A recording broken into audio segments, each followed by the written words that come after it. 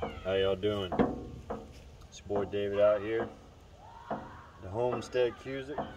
About to give you all a little rundown of part 2 of burning the post. Post in the ground. I shared the video live burning the bottom of the post. Burn them up real good and soak them down. Use motor oil and diesel fuel. And that basically treats the post. So when you put it in the ground, it won't rot. Now it's a pine tree that I've taken down. And I cut them up in 8-foot lengths and buried them 3 foot in the ground. The way that I buried them was I augered down the hole about 3 foot, 6 inches in diameter. And then I slammed them down with a mini hoe because most of these poles are over 6 inches in diameter and I don't want them to go nowhere. This one's got a little wobble to it, but it'll be alright. The reason I didn't burn the top is because I had to deadlift every one of these this morning and stand them up, throw them in the hole and hold it for the mini hoe to slam it down. Which I still got some of that diesel fuel soot and oil grime on me, but not as much if I would have did the whole post. So now I burn the post and then I do a light spray down so the log absorbs my treatment.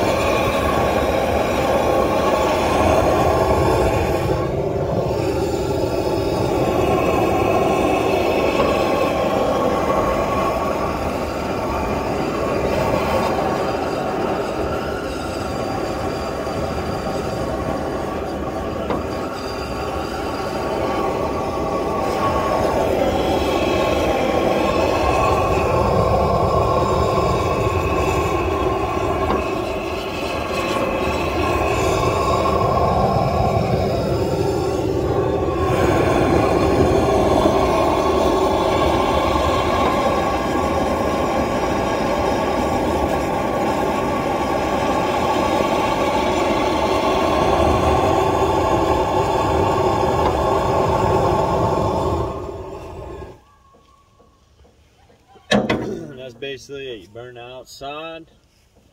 You see that thing smoldering a little bit? It's hot.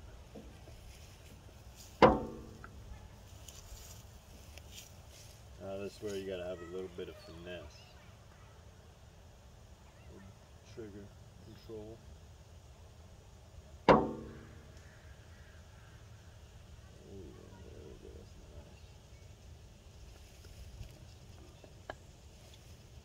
Soak in.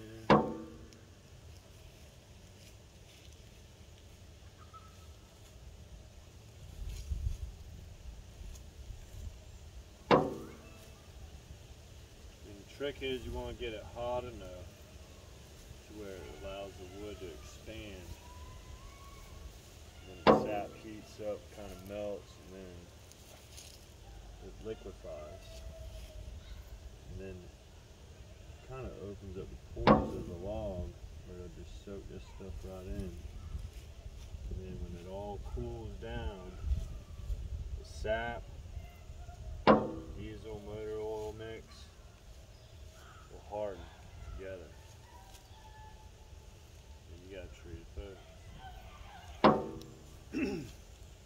Because if I would have gone to Lowe's and bought 8-foot posts, let's just say that you're spending $10 a post, 58 posts, y'all do the math. It's almost 600 bucks, 580 to be exact.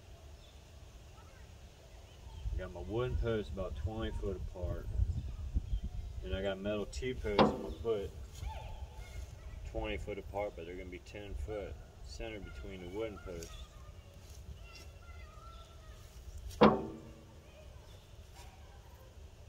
I don't throw away nothing, just for this reason right here. Sounds like my kids are having a blast. But that's alright, they did work today, so sometimes you gotta let them be kids, you know? You can use the help when you need it. My kids are usually pretty good sports about helping, especially if it involves tractor. They get to run it. Best way to get them motivated. Hey, you want to run the tractor? Yes, sir, Daddy. All right. Then I got to let them take turns. And then some of them got to get out and do the manual labor, so I make every one of them do each other's job. That way it keeps it fair. And when they're hungry, or they want to play, then I just kind of let it be. But like I said, at the end of the day, you got to let them be kids.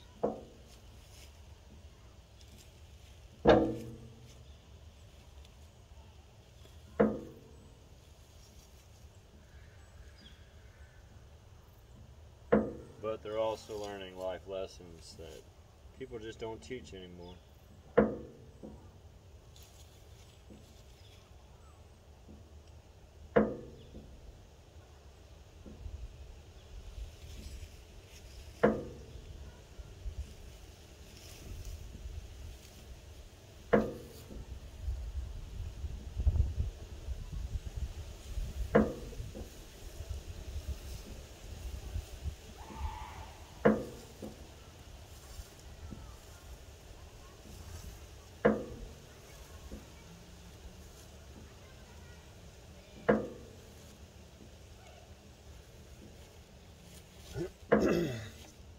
And that's part 2 of treating your post. The biggest thing is you gotta have that finesse, because I don't want to just spray this stuff all over the place, you know what I'm saying? So I'm gonna take my time. I got 5 more out of 18. It's a slow process, but it's got to be done. I'll have a good one. Cusick out.